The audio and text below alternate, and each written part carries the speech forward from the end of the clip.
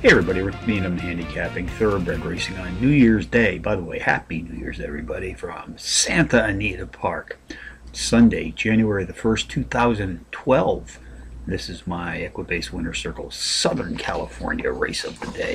Let's take a look at one of the two featured stake races on the card today, folks. Race 5, 2:34 p.m. Pacific Post time. This is the Kalookan Queen Handicap, 6.5 furlongs on the dirt. Fillies and mares, 4 years old and up, racing for a stakes prize of some $75,000. Contenders: number 7, Saint Isabel, number 6, Rumor, number 1, Berg, and number 8, Big Tiz. Number 7, St. Isabel, is the overall speed and pace profile leader in this stakes field, racing at or about 6.5 furlongs on the dirt. Has produced power run performances of 5 straight, hitting the board 3, including a power run win in her 5th race back.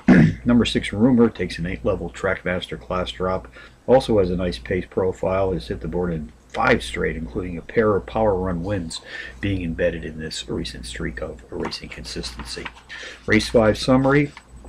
Number 1, St. Isabel, tops my contenders list today, which also includes number 6, Rumor, number 1, Berg, and number 8, Big Tiz. 7, 6, 1, 8. In the 5th from Santa Anita, the $75,000 Kalookan Queen Handicap. Bonus long shots go to the fabulous Fairgrounds. Race 7, number 3, Wildcat Nation, 9-2 in the morning line. Takes a class drop, is the speed leader in this field, sprinting at today's distance of 5.5 furlongs on the turf. Hialeah Park, race 8, the 5-1 shot. Number 6, JC's Flashy Girl, the speed leader here in the $20,000 Beautiful Prairie Stakes, has hit the board in power run fashion in 3 straight, including a power run win in his 3rd race back.